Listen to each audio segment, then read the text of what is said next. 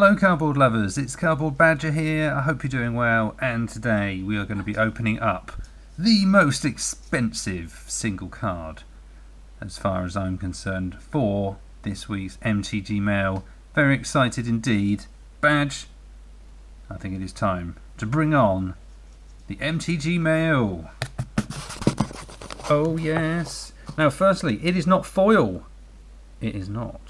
We would like it in foil, wouldn't we, Badge? But I do not believe I will be doing that and spending the amount of money. But we do have the non-foil version. Now, if you would like to play a slight game as we open this up, I will tell you the price. If you would then like to write in the comments below what you think it is, Badger would be very happy to go through the comments, wouldn't you, Badge? Excellent. So, with that being said, I will open this up and let you know that this cost, I believe in the UK it is advertised at £89, which is basically $110. So there is your clue, $110. What could we buy? One card, let us know. So we will now open this up. As we continue, not a good time for the camera to cut out on my most expensive booster opening thing ever. It's very well packaged. So like I was saying earlier, before the camera cut out, $110. What on earth have we bought? Right, well, it is severely contained. And now we shall have a look. We will open this up and see what on earth we have got going on in here.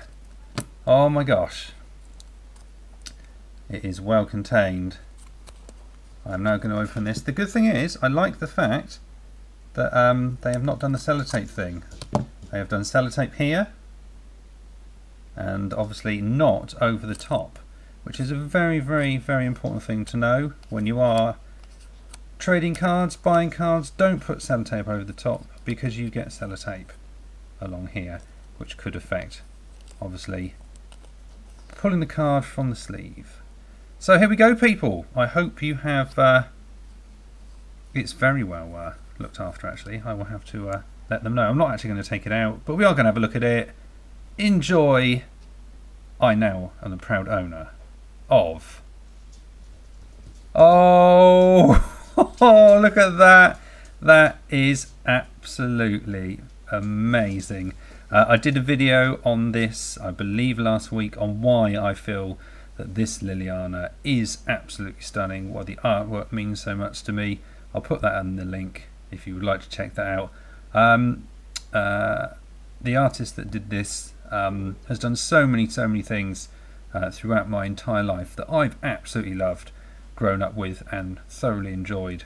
So yes, Yoshitaka Amano, beautiful artwork, and this is now in the binder. I can't believe it. I am attempting to collect every single one. That is the plan, and obviously I have started with the very, very best. We also did manage to pull some in a recent 5 booster opening, which we also did on the channel last week, and we did really, really well also. So all I can say is this is the most expensive MTG Mail card I have ever done. I am over the moon, and other than that I would just like to say thank you for watching, and let me know what you feel about this card, because it is an absolute beast. I'm not even going to take it out of the pack. I'm going to leave it there. Yeah, links at the end for various other things regarding my search for all of the alternative art Japanese planeswalkers from War of the Spark. And other than that, I'd just like to say thank you very much indeed for watching, and we will see you again soon here on Cardboard Badger.